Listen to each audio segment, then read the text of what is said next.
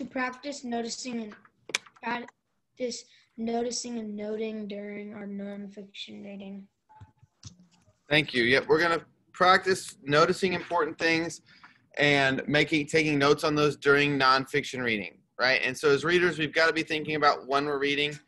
We have to be thinking the entire time we're reading, and we also have to be taking time to stop, notice things that we think are important, and write them down. We call that stop and jot. You may have heard that term before. You're going to stop reading and jot down notes or jot down things you learned.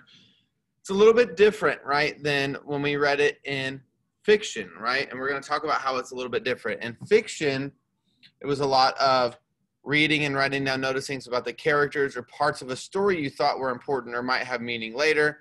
Maybe we worked on writing things down that we heard over and over in the story to show that it was important.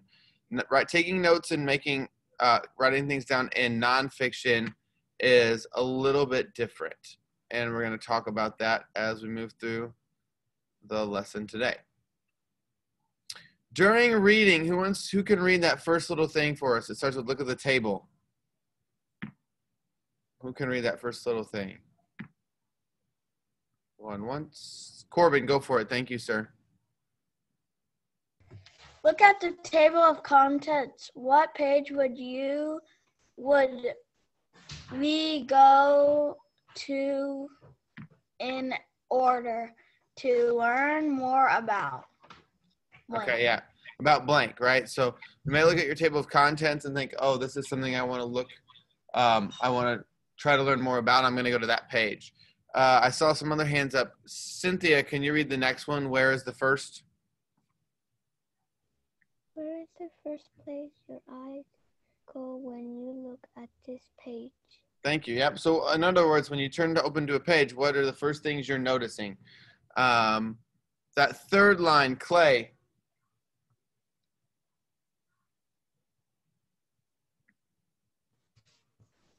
What is the most interesting fact you learned about blank on this page? Yeah, so maybe what is the most interesting fact you learned about something? You may want to write that down. Let's see. Denise, can you read the next one? What have you read? Or sorry, no, what did the author do? What did the author do to make this easier for you to understand? Thank you. So yeah, so did the author tell you the definition of a word? Did the author use text features that gave you extra facts or a picture to help you? What did that author include that helped make that easier for you to understand while you were reading? Alex J., can you read the next one? What have you read that you already knew? What have you read that you already knew from some other book or source? Keep going. Is there anything? Is there anything you think you disagree with? Thank you, sir. And then Eric, can you read the last one? Why are some words?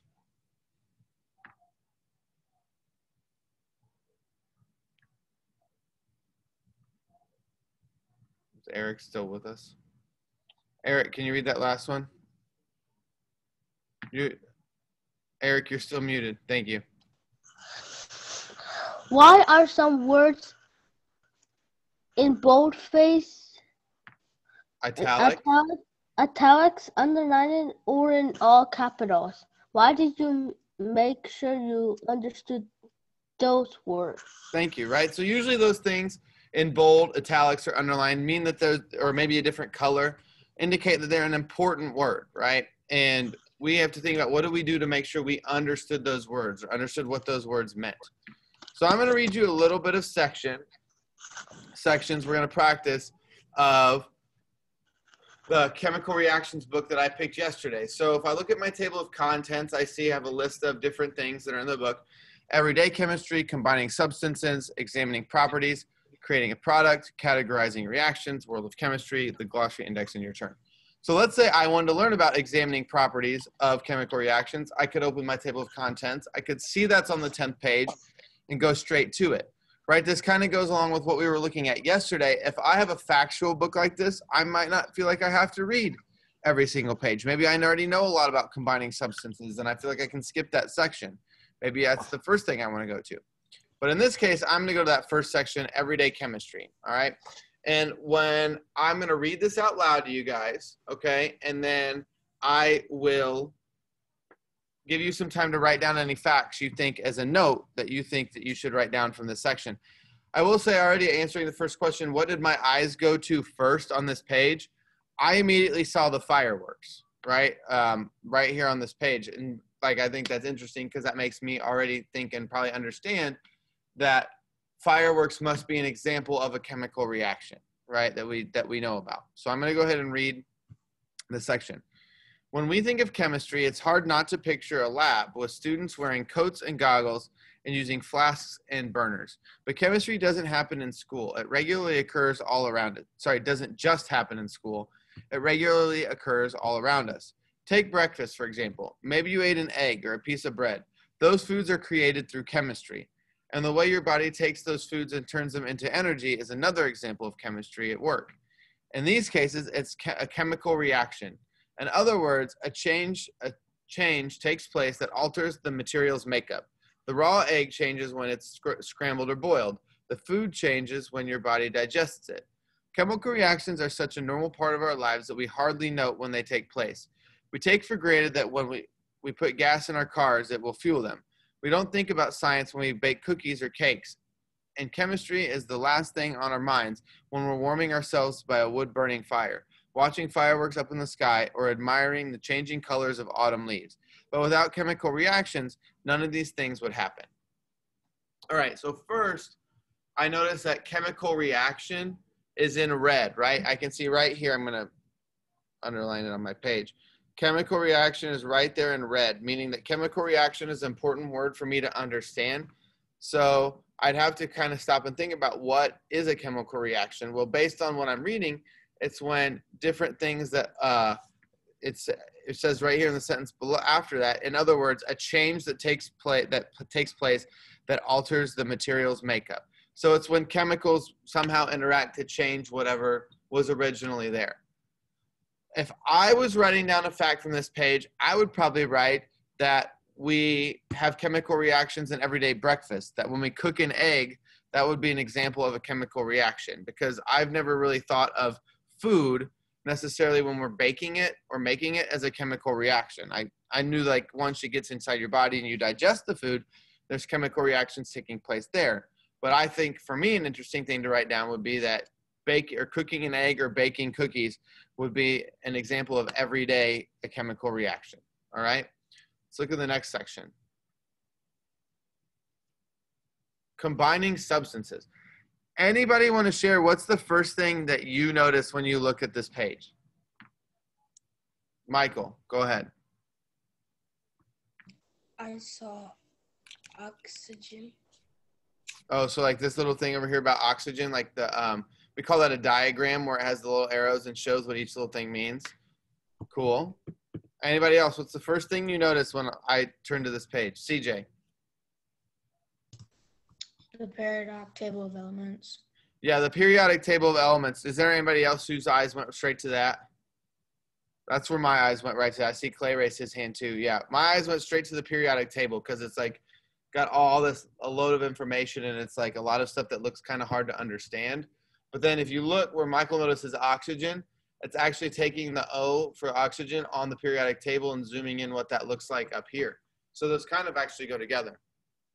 I'm going to read this, and then I'm going to give you 3 minutes to write down something that you learned or a fact you thought was important from this page. All right? Combining substances. Fresh cookies don't just appear out of thin air. Don't we wish? You have to combine ingredients first before you bake them. For any chemical reaction, you need ingredients. In this case, we call them reactants because they're going to react to a chemical change. Notice reactants and chemical change are both in that red font, right? They're important words, and that means reactants are things that are going to react to changing the chemicals. In baking, reactants are things such as sugar, eggs, and flour, but they could be just about anything from oxygen or water to copper or salt. The simplest form of reactant is an element. An element is a substance that contains only one kind of atom. For example, oxygen isn't an element. Water is made up of two kinds of elements, oxygen and hydrogen. When two or more elements bind together like this, the result is a compound. Compounds can be reactants too. There are far too many compounds to list them all, but the number of elements is limited. We make sense of them by way of a chart called the periodic table. The chart organizes the elements by atomic number. That's the number of protons in each atom. It also contains the atomic mass, or the number of protons plus the number of neutrons. So I'm going to give you a couple minutes to write down a fact from that page in your notebook or something you think is important. I want to point out, we talked about what an author does to help us understand. What does the author do on this page to kind of help us understand what we're reading? What are some things? I see several things that are examples of what the author is doing to help us understand. Does anybody notice any of them? Guadalupe. Pictures. So we have a picture of the periodic table and this diagram that shows how it works. So if you see the diagram for oxygen, it says this is the element name, this is the chemical symbol, that's the atomic mass up here, and then the atomic number 8 is right here. So you have that. What else does the author do after a lot, especially after a lot of the words that are in bold red font? What does the author do?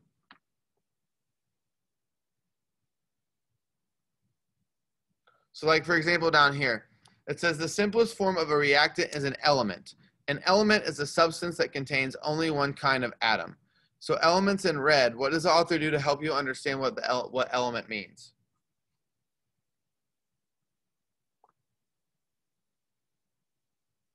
Anybody?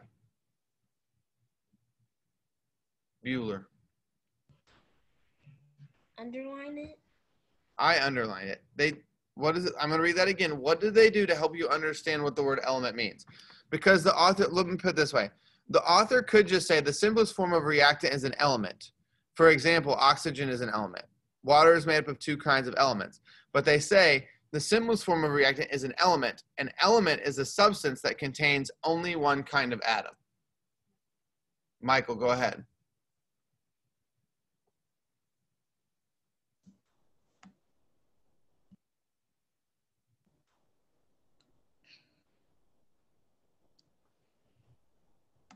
What does the author do to help you understand what some of those words in red mean?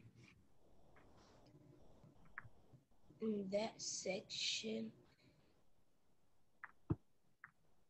I need more time to think. Okay. Ania, what do you think? What do you notice? He talked about what it meant, and he showed us like a little chart of it, and then he pointed out the word oxygen on the chart, and he labeled it like with like the elements. He labeled the things that were on there, like the mass and the O for oxygen and other things on there. Yeah, they give you first the author. The first part of what you said is very true. He tells you what the word means. He or she, we don't know if it's a boy or girl author, but the author tells you what the word means. It says this is an element. An element is a substance that contains only one kind of atom. Then it gives an example. It says, for example, oxygen is an element.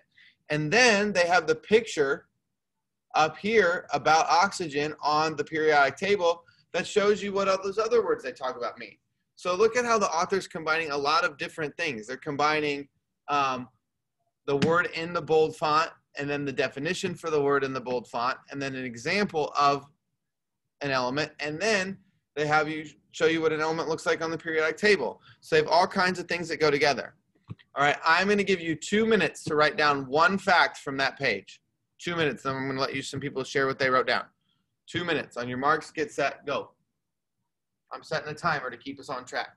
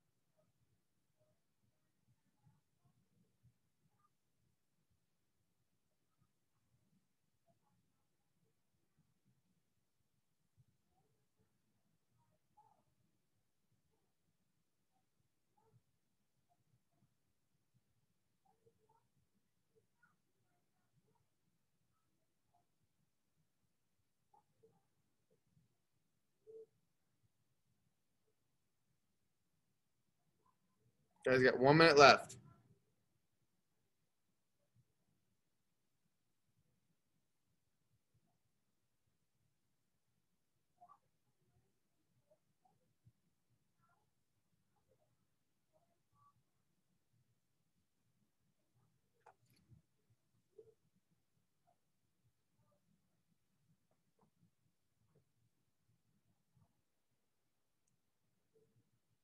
There's a lot of people I should see writing who I do not see writing anything. I'm noticing Alejandro's writing, Cynthia and Kayla are writing things down, Denise and Corbin. I can tell that Guadalupe and Ania and Alex J and CJ are writing. Thank you, guys.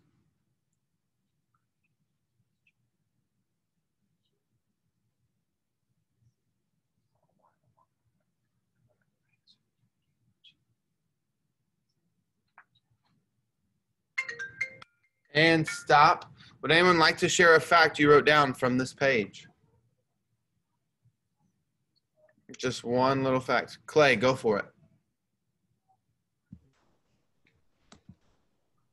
I didn't have time to write all of it down, so I'll read it off from the page.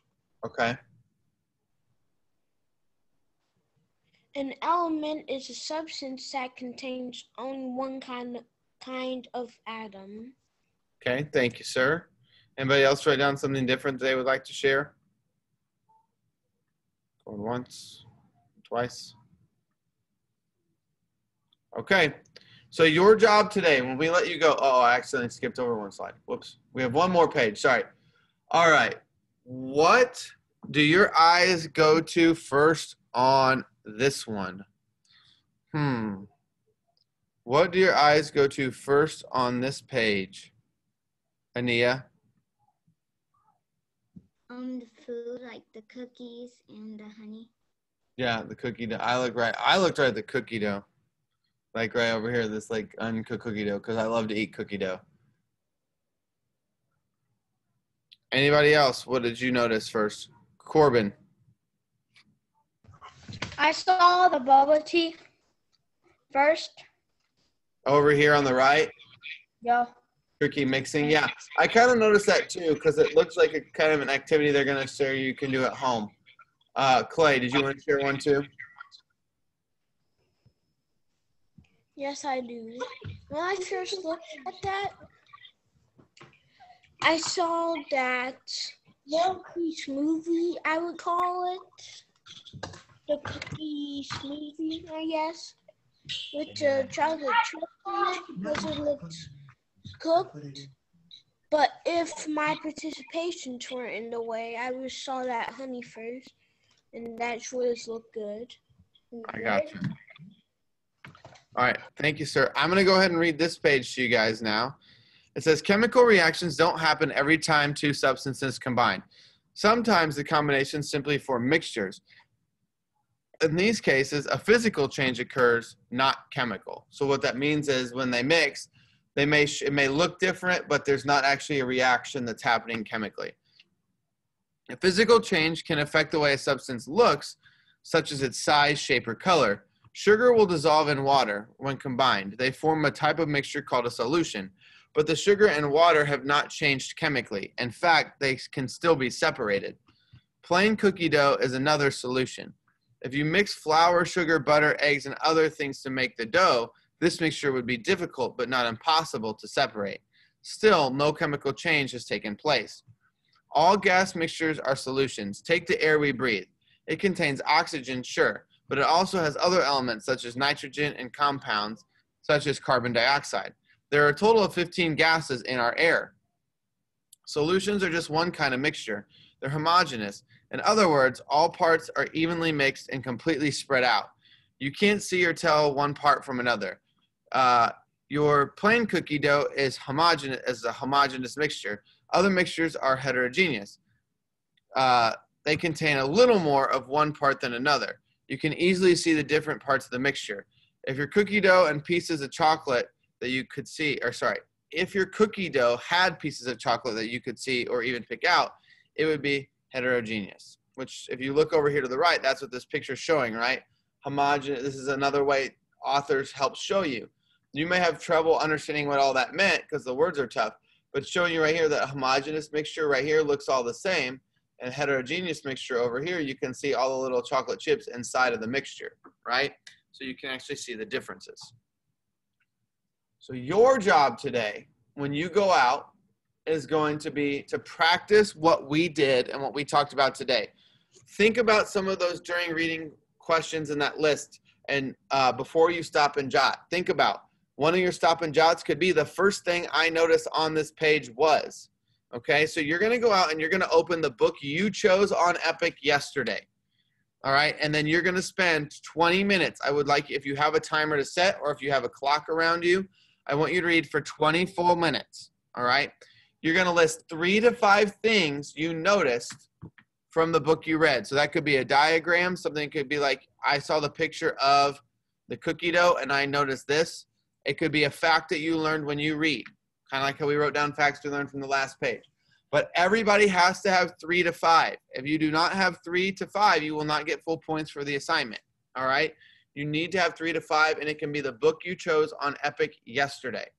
If you cannot remember, I am going to show you one more time, since we're not doing small group today, how to get to some of those books on Epic. All right? So I'm sharing my screen. I'm going to go to, you could click on Epic right from your home page on your portal, but you could also go to Tuesday and then go to reading. And there's a little link to Epic over here with the class code right next to it. And you're going to open up Epic, click on this, and it's going to log you in. And then let's pretend I'm Alejandro. Alejandro was going to type in nonfiction up here. Or if he remembers his book, like I could type in chemical reactions, right? And then my book pops up right here. Make sure you separate fiction and nonfiction. All right, that way you know you're getting a nonfiction book. Chemical reactions. And then if I want to add it to my favorites so I don't have to keep going back to search for it, I just click this little heart. So if I click this little heart and favorite that book, if Alejandro goes back to his favorites now, if he goes to my library on the homepage, that book is in his favorites. Don't worry, Alejandro, I'll go and take it out. I'll unfavorite it right now. All right? So that's how you can get to those books on Epic. I would suggest you should be reading the same book throughout this week. So once you get back to that book from yesterday, make sure you favorite that book so you don't have to keep searching for it every single time and you can just go to your library. All right? So reading, nonfiction, stop and jot, all those directions we just went over are on here. In the chat, before you exit the meeting today, I would like you to type in how many stop and jots you need to write down on the assignment. All right, so you need to type it to me in the chat. How many different things do you need to write down when you go out and work on your own today? We are not meeting in small group with me or Miss Weibel today. We're just giving you time to work on this before we meet for math at 10:20. So in the chat, how many things you need to write down?